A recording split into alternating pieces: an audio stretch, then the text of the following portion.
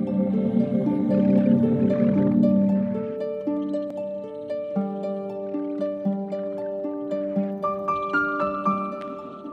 story we're trying to tell is the story of architecture at large and its mystery.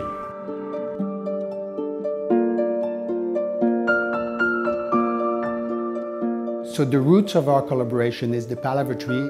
Palaver Tree is a designated location in many African communities to discuss issues of common interest in a peaceful and constructive way. And it helps bring social cohesion into a group. The Palaver Tree was a strategy to think of architecture outside of architecture. Youthfield.org and Studio Razavi are now collaborating together on the Biennale, but also on other projects, trying to build up a methodology together to transition from YouthThink to Youthfield to build up projects that will bring well-being to people.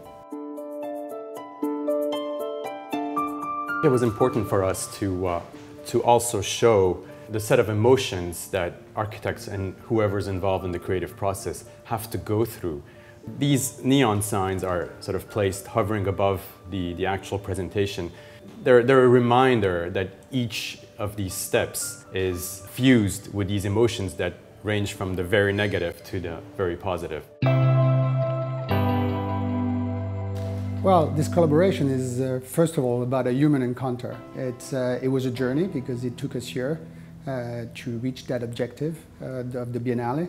And what we're trying to show, it's a humanized way of collaborating about the architectural process.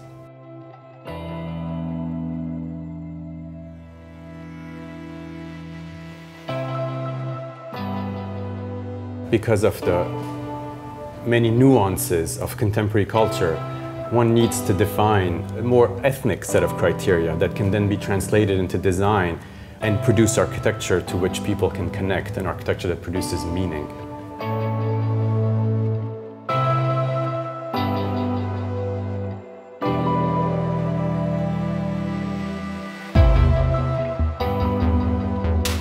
The horizons we're looking at is a place where we would be able to sort of cleanse architecture from the different layers of process that it needs to deal with, so that ultimately we get to a place where the act of architecture is more spontaneous.